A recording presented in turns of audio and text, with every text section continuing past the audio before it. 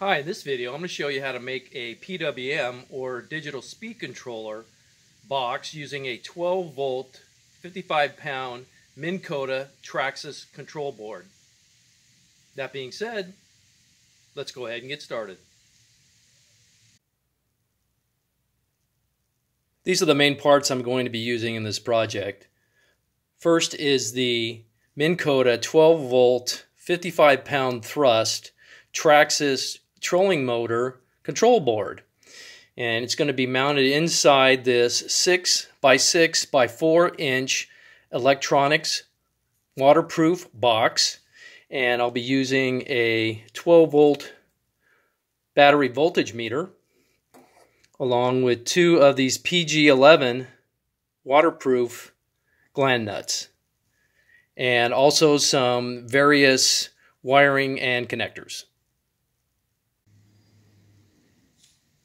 Okay, so I took my piece of poly cutting board and cut it down to where it's going to fit inside the bottom portion of the box, which is going to hold the control board. And it fits in there like that. And it doesn't have to be perfect, just as long as it fits. And then the pattern I want to use to bolt this on is these little 4 lifted screw areas. So then what I did was I just took a piece of paper, placed it in there where I wanted it to be, and then came up with the little impressions here where these 4 holes are going to be drilled into my cutting board. And then I'll line it up in here, make sure everything's right, and then I'll attach the control board to this and install it in the box.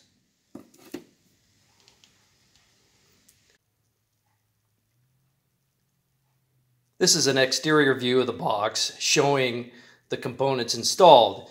Here is the voltmeter, which I used a 1 1/8 inch paddle bit to make the hole, and then it was also attached using some marine goop to make sure that it was waterproof.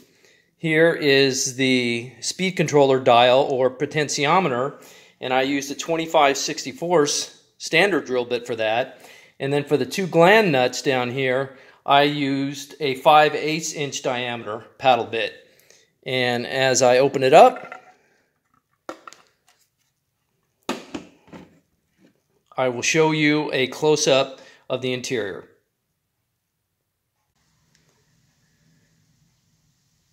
This is an internal view of the finished product before I go ahead and close it up. As you can see, I have my poly cutting board here, which connects to the bottom of the box, and the Minn Kota control board is attached to that, so it's a nice solid fit. And then I have my electrical connections marked. On this side it's the battery with the plus terminal here, and the minus is on this side, but it's way up here. But I just put that mark there just to know that's where I should be looking. And on this side I have the motor connections, plus and minus, and then all 4 of these wires, which are 10 gauge, go out through the gland nuts. And then I also made my splice here for the voltmeter that goes through the top of the lid. And this is the potentiometer or speed dial now that I'll connect through the other hole I drilled through the lid. Okay, so I have my test setup here. And in the center you can see I have my power source, which is my 12 volt battery. And I have the PWM box on the right hand side. And on the left you can see my testing trolling motor, and in the lower left corner you can see the prop unit. So watch for the prop to spin as I go through the forward and reverse on the PWM box.